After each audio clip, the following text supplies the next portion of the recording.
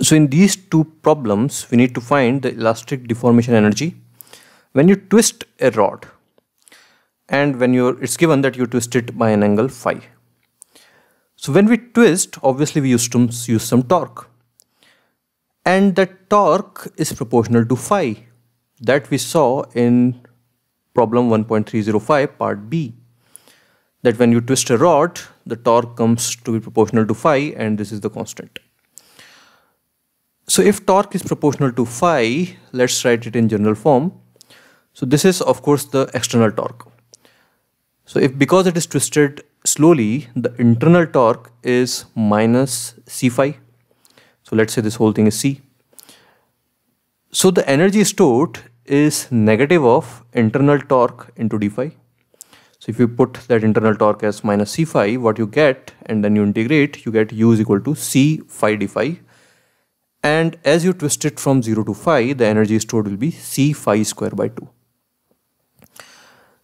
So now that's what we are going to do. So this is the formula which we derived in 1.305, where we saw that if you twist a rod by an angle phi, this is the torque which is needed. So in this formula, G is shear modulus. So you can see the energy stored will be simply c phi square by 2. So this term is c. So we put that and get our answer. Now in second part, 1.313, we need to find how the volume density of elastic deformation energy is distributed depending on a distance r, if again it is twisted by phi. So again we have the solid rod which is twisted by an angle phi.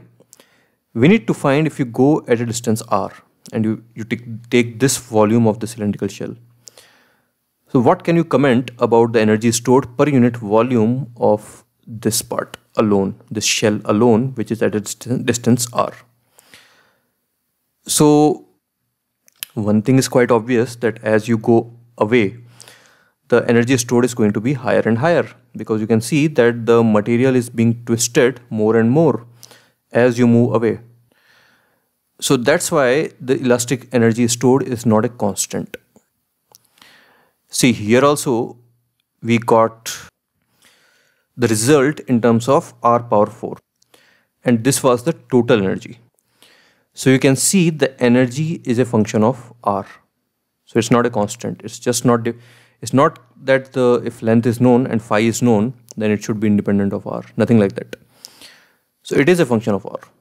So here also he's asking, as a function of r, how is elastic potential energy changing? So we are going to use this formula. Because u as a function of r, we know, so we'll differentiate this to get du by dr. So we get a relation between u as a function of r, and then we need a function of du by dv. So that's what we'll do. So first we'll do du by dr, we'll get this. So we differentiate this, we'll get this. So we'll take dr that side. So du becomes this thing. What we know is du by dv. And dv for the cylindrical shell is 2 pi r dr into L. So we put that value here, and the value of du we put here.